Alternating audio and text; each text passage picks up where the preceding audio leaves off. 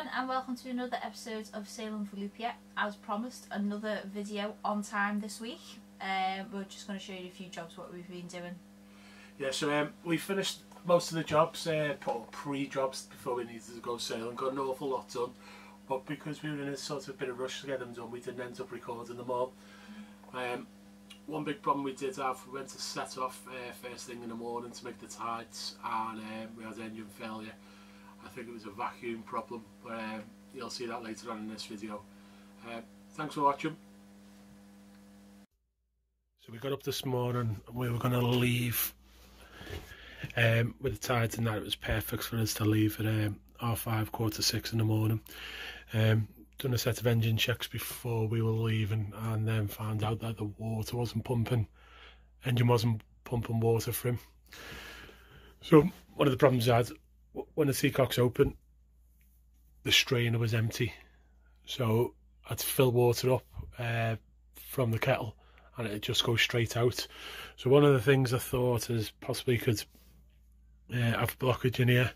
So what I've done is I took the pipe off from underneath the strainer, had seacock open and blew it. I can hear the bubbles coming up underneath, so I knew there was nothing trapped underneath there. Stuck that back on there. I took the impeller out of here, stuck one of the spare impellers in just in case, put a new gasket on there and put that on, tried it again, I still had no joy. So then what I did figure out is if I closed the seacock and then stuck water in the strainer, the water stays in there, but then as soon as you opened it, the water would just run straight out via this, straight out through the seacock.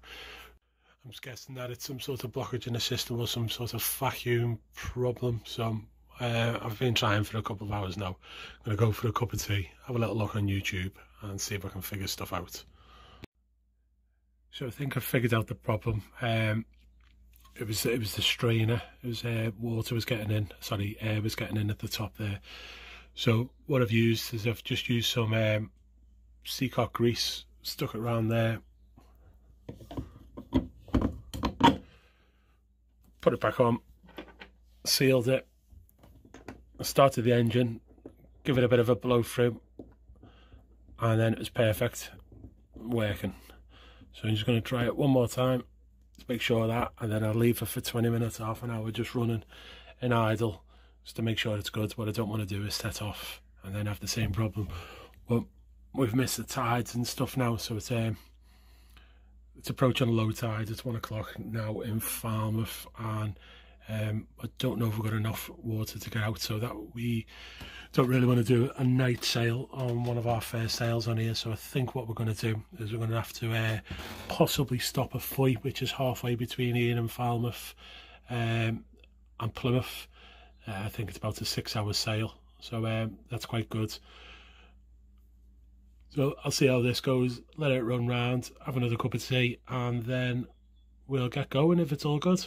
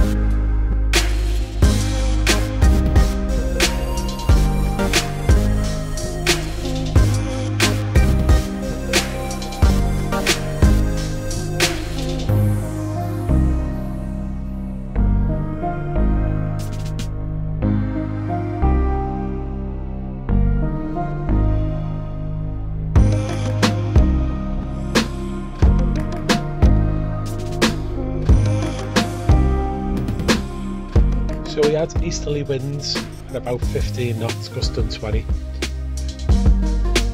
But Fowey was directly the way the winds was coming from, so down came the sails, on went the engine, and we motored the last part so that we could get there before sunset.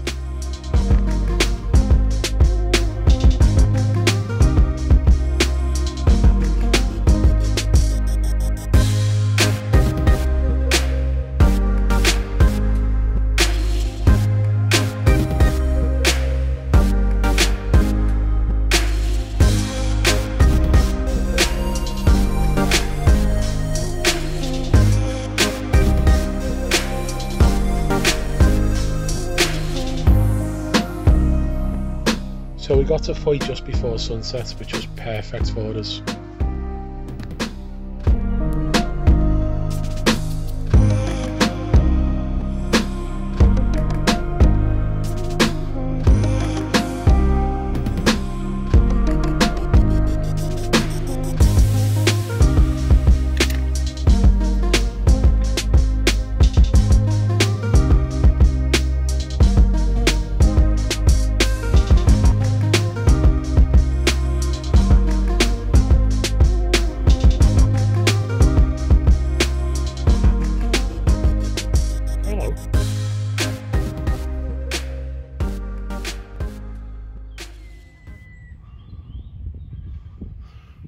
Pirate ship.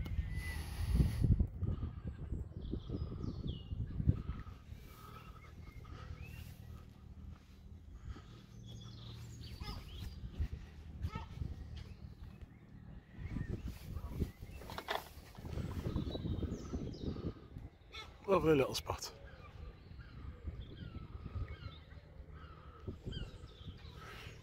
Got my fishing rod out to catch me dinner. And another fishing rod over there.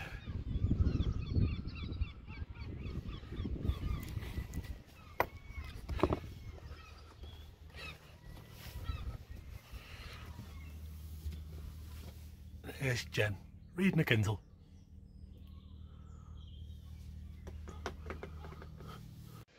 Some of you have been watching the channel for a while and know that we've been to Fowey quite a few times with it just being down the road. One of the times I came was with the Navy on one of the Navy's Contessa 38s. So the next bit of footage is while I was here with them. This footage was made on my phone while at sea. I think it was about 2 years ago.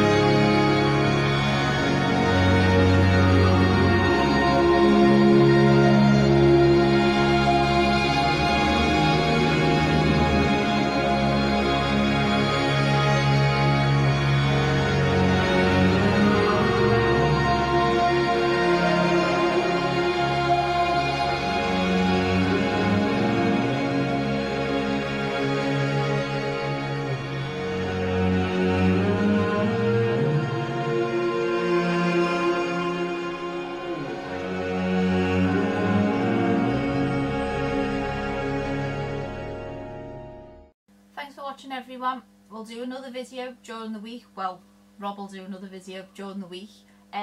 We will also do a boat tour as well, which could be good. And if there's any questions that anyone's got, just write them underneath this video. Bye. Thanks for watching. Sorry.